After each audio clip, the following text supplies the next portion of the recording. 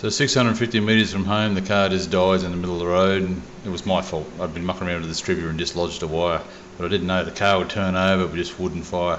Pulled the distributor off, played with it, pushed everything around, but just didn't push the one wire that was actually needed to get it going. So within 6 seconds, Mr. Auto Elect finds the fucking fault. So what was wrong with it, Brendan? How come it only took you 6 seconds to fix it? So one connector had come loose. And that's not lying, is that lying? Could be longer than buying me keys. So Brendan fixed it on the 14th of March, and on the 18th of March we're pulling it apart again. All the things that I bought previously, like the boosters and all that, have been sitting around for 5 and 6 years. Rubbers have gone hard, gaskets are drying out and split, and so the master cylinder had perished. So we bought another one, it was faulty. Took that back, got another one. The brass fittings where the lines screw in were missing. Took that back, got another one, and that one had something else wrong, but I can't remember. So on the 4th go we ended up getting one that was actually fine. So this is the 3rd one we put in. I had an original one which was also a flex drive, and it worked for about a week and then it stopped working. And this next one I put in had no fluid come through the front ports. And the next one after that had no, what do you call it, no brass seat in it. Now this one's leaking from behind. Oh, this one works fine, but it's leaking from behind. Just stick your finger underneath it, it's just fluid running out the back of it. So I've wiped that a few times, so there's not as much there now. But so we finally got past the master cylinder issues, and what I was learning is the more I drove it, the more things went wrong with it. All the parts that I had sitting away in cupboards for years and years and years were all failing, and yeah, it was pretty disheartening, to be honest with you. Next thing we did, had to replace a shocky, and also I put lowering springs in it. I hadn't seated the left hand one again, and so I had to reseat that and replace the shocky. I bounced the shocky, done everything with it. I had one that just wouldn't come out, it wouldn't open up, it just stayed closed. All from sitting around in boxes for years. So here's the problem. I think we found it. This is the driver's side. You can see the spring seated there on the bottom of the lower arm, control arm. And on the passenger side, it's not seated in the same spot. Unless you just around just a fraction, just enough to make it sit up.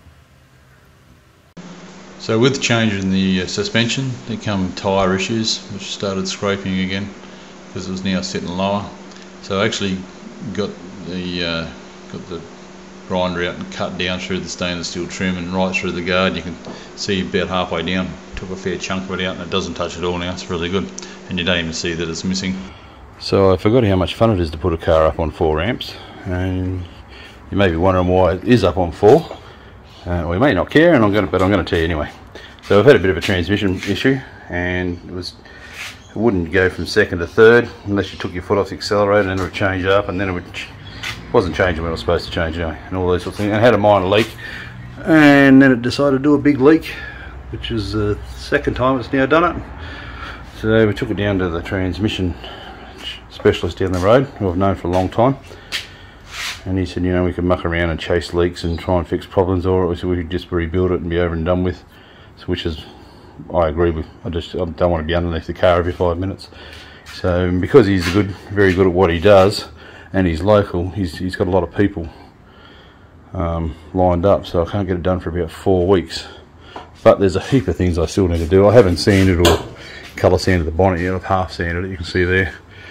And then the regulator in the window that lasted for about 3 weeks, and then so I'm going to rebuild the regulator in the window, which I started to do, and just hook up the stereo and a few little other things.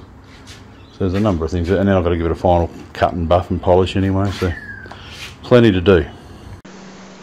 So cleaned up all the oil and got underneath the car, dropped the exhaust and put it all at the back, and because I need to get all that out of the road to get the transmission out. Dropped the extractors, that was all more fun. I'm glad I didn't set that air conditioner up straight away. And then as I was getting it out, I got one of the bloody bolts stuck in the flex plate, and I accidentally bent the flex plate. Not much, like just a whisker, but it was enough to make the starter motor grab. So I had to pull gearbox out again once we put it back in. Luckily I got a good mate who lives around the corner, Stu, and he came around and gave me a hand to get the gearbox in and out again, and I'm glad he did, because I'm not young as I once was, and it was bloody heavy and bloody awkward. So it took two of us, and it was a bit of jigging around, but we finally got it all in and bolted it all up, and then I was back onto the exhaust, which I had problems with rattles before and I sorted them all out, but now I just started all over again. So as I said, just one thing continued to roll into another. Yeah, it was awesome fun. So while I had it up on all four ramps, two of them which was Stu's, which I had to thank him for, I thought I'd put some chrome tips on the exhaust and give them a coat of black and pretty them up a bit and get them tucked up under the back of the car, nice. So I've done that, and then I came up with the idea to put a set of Wilwood brakes on the front, which I don't know why I did that, because I don't think they work that much better than the original brakes that were on it. But they're on there now, so that's the main thing. So you may have noticed the bonnet was half sanded, even though I'd already sanded and buffed it. Once I put it on the car, I could then see little things in it, and I wasn't happy. But there's a lot of clear on that. I put a lot of clear on that bonnet, so I got back in and scuffed it all up, and then hit it with the 3000 and polished it all up again. That car really nice this time. I was quite happy. There's still a few little marks in it, but way better than what it was. So I was back to driving the car, and I had a tappet cover leak. So I lifted the tappet cover off, and I found a tiny little spring sitting on the front bolt. So the search for where it came from began, and I found that it was the small spring off the valve stem guide.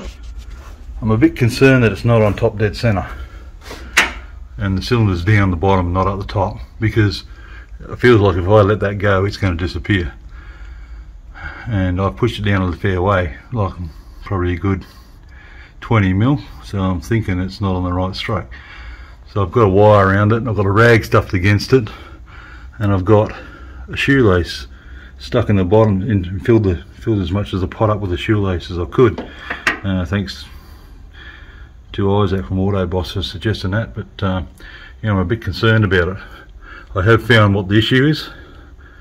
That part of the spring there is broken, and the guide's still on there. I'm just not taking anything off yet until I get it all sorted.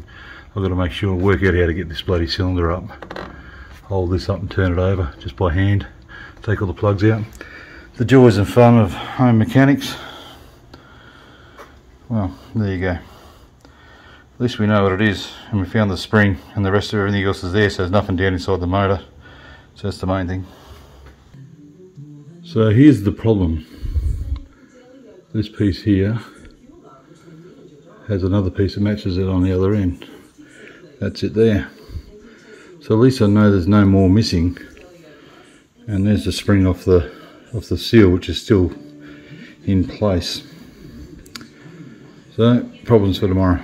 So I replaced the valve stem seal, and then put the anti-rattle spring back inside the main spring, put it back together, and it solved the issue.